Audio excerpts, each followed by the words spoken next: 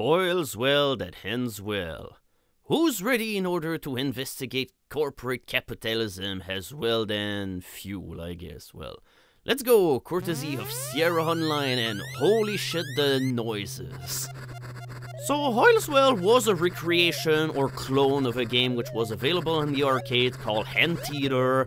This game in particular was not very well known and has been pretty much forgotten, while All's Well on the other hand got pretty recognized and is pretty much still remembered even up to this day. It even got re-released in 1990 on MS-DOS, which is kind of crazy. I mean, this game first came out in 1983, so yeah, this game definitely had some kind of impact on gaming as a whole. And I remember in particular a whole lot of clones or rip-offs of this game, so yeah, it definitely did something right. So the premise of the game is to dig all the way underground in order to heat all of the little pellets. But you have to watch out for any of the incoming enemies on the side because they must not touch your line, because otherwise they will sever it and you will lose a life. So that's a game where you constantly have to scan the entire screen in order to localize threats, in order to reel your entire line back before it gets caught.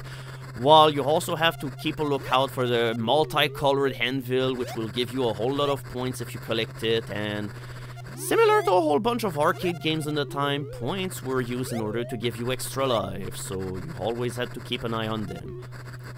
But yeah, not only you have to be careful, but you also have to be efficient, because this is also a game that comes with a time limit. So that little pellet is like a slowdown that will make it so that all of the enemies are going to be incredibly slowed down, and that is really useful in order for you to get the pellets that are either hard to get or that are all the way down at the bottom, because of course the deeper you dig, the harder things get. Also, don't collect the multicolored potion, because no, that's poison. If you heat it, you're gonna die and you lose a life. But yeah, it's a pretty fun game. It kind of is reminiscent of Pac-Man, except it's got a little bit more depth. Well, if you know what I mean, because you just keep digging down. But yeah, it's not as simple as just avoiding everything on the current level that you're at. For instance, I died because the top enemy just ended up cutting my line, and therefore this cost me my life. But yeah, almost everything in this game will give you points, so alright. Yeah, we got a life, and then we immediately lost it. Good job. But at least dying will also reset your time limit, so you've got that going for you. It's not as bad as you think, but with that said, if you die too often, it's gonna be game over, which is probably what will happen fairly soon, because oh boy did I stop caring when I got to this one level. But yeah, also what makes this game pretty fun in comparison to games like Pac-Man and everything is that there's a bunch of different layouts that you can have in this game.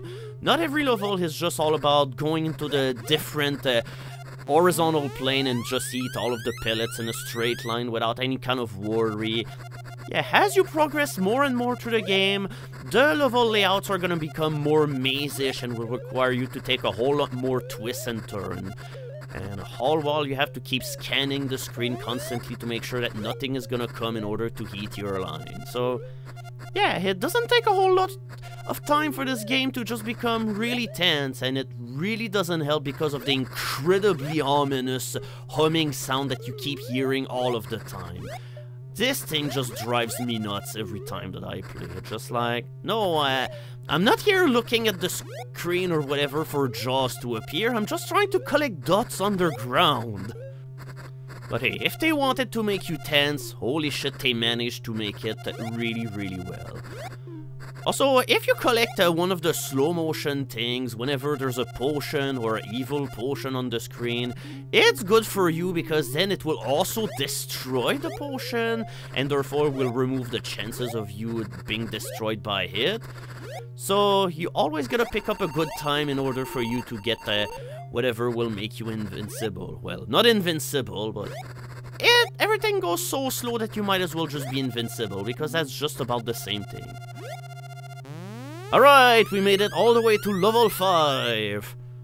And apparently this one oil factory is just being built over the layer of hell. What's with the overly ominous orange here? It just looks like we're going into Dante's Inferno.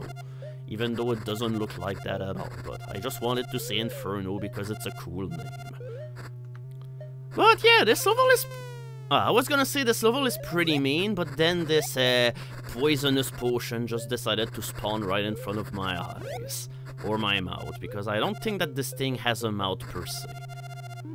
But yeah, this level is very treacherous to navigate, and therefore, it's gonna be really hard for you to succeed here. I don't think I've ever beaten this level, and when I replayed the game lately, I couldn't even get to this level, so I'm already gonna chalk getting to that level as a victory, so yay me!